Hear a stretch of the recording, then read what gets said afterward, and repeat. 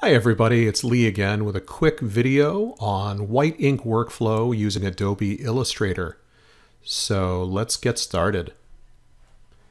I have a file here. It is all vector artwork. If I go into my outline mode, I can see that, just simple vectors. But I have just a couple of little gotchas here. So let's get started on how I actually would approach this. This is a typical workflow for what I do. There's a lot of different ways that you could approach this in Illustrator. This happens to be the one that I think works best for me. So the first thing I'm going to do is notice that everything that I have right now is on a single layer.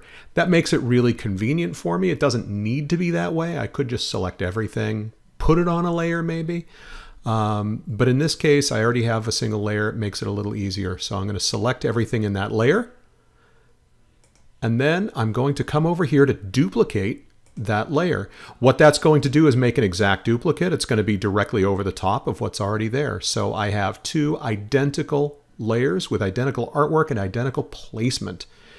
I can now rename this. It doesn't really matter what I name it. But just to keep stuff clear in my head, now I have white artwork and I have color artwork, and notice that my white is on top in my layers palette of my color artwork. That is going to be important to do that. Make sure that your white is topmost, regardless of where the white is going to be printing in your layering. I will turn off my color artwork just to make sure that I don't accidentally do anything with that. Now at this point, a lot of people will just immediately go and fill all of this with a specific color. But if you look at here, at this shape right here, notice that unlike this M, where this is just filled with a solid yellow, and then this is a black fill that's sitting behind it, notice that this one, and I can see this over here, is a red kind of a fuchsia fill, but it has a black stroke applied to it, so it's a line. That line has no inherent thickness. In my stroke palette is where I actually tell it. In this case, it's a 16-point stroke. But so if I just fill it, I'll still end up with this black line. So what I generally do in order to overcome this is I'm going to select everything in my layer. I'll go to Object, I'll go to Expand, and I'll make sure that both fill and stroke are set up. This is going to turn that stroke into two separate shapes that knock each other out, right? So I'll go ahead and hit OK. And visually, nothing really changed except that now I have my stroke now has, you can see I have edges on the outside and on the inside of this. I still keep my little clear area here. So I think all is good at this point.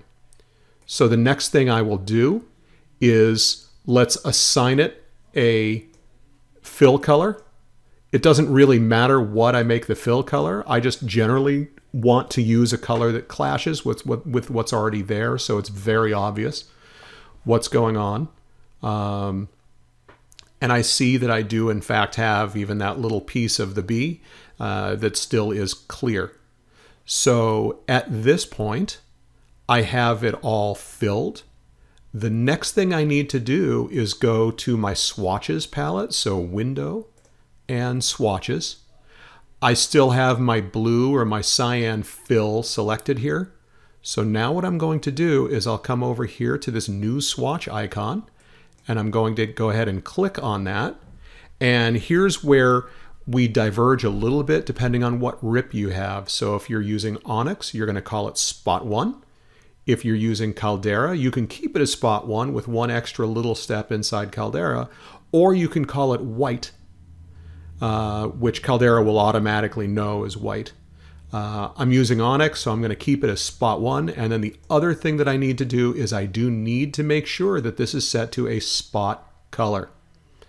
Okay, and I'll go ahead and hit OK. Visually, nothing's going to change on screen except that here in my Swatches palette, I now have this Spot 1, and I can see it's a spot color because it has this little icon in the corner here, which is just a little spot. There's two more things that I'm going to do. One is absolutely necessary, but before that, this looks messy to me, and just so that I don't accidentally move something, I'm actually going to go, here's a little free tip for you here. If I go to Window and I go to Pathfinder, Pathfinder has a whole bunch of operations that I can do using shapes. And in this case, what I'm going to choose is the Unite filter. And watch what happens when I click on Unite. All of my inside edges go away. Oh, look, there was just a tiny little smidgen of white, of clear space there as well. But all of it goes away, and now it's just one simple shape. It's what we call a compound shape. It's got the holes in it, but it's one object rather than 100. Okay, so that's not necessary to do that. I just like a clean palette, so I'm going to do that. But the next step is absolutely necessary. Let me jump over to this other file for a moment and show you what's going to happen. I have a cyan circle. I have a magenta circle standing on top of it. Right now, the magenta is hiding a portion of the cyan circle, right? We call this knocking it out.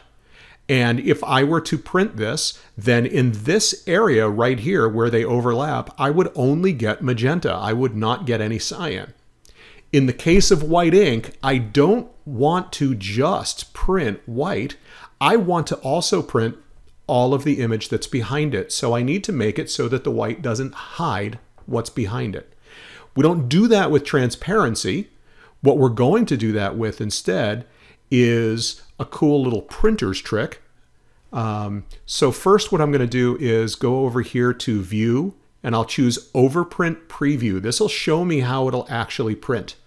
So in this case, this is showing me exactly how it will print, which is the magenta will knock out the cyan.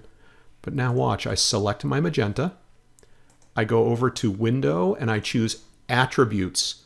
And this is a fill only on this shape. There's no stroke. So Overprint Fill is the only option I have. Watch what happens when I click on this. Now, where they overlap, I am printing the magenta from this shape and the cyan from the shape underneath it together. So if I go back over to my artwork here, and I'm going to turn on my color artwork layer, just so you can see this happen. Again, I'll go over here to View and Overprint Preview. And then I'll go to my Attributes. Remember, Window and Attributes. I'll go over to my Attributes palette, and I'll Overprint Fill. And now all of my color shows up there as well. So that's all I need to do, right? If I turn this layer off, I can see what's going on.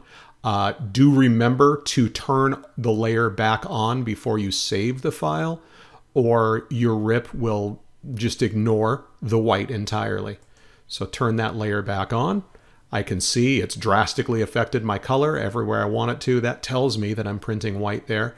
At that point, save the file as an EPS, PDF, whatever vector format you prefer, and rip the file, and you're good to go. So I hope that's been really helpful for you, and thanks for joining me. Bye-bye.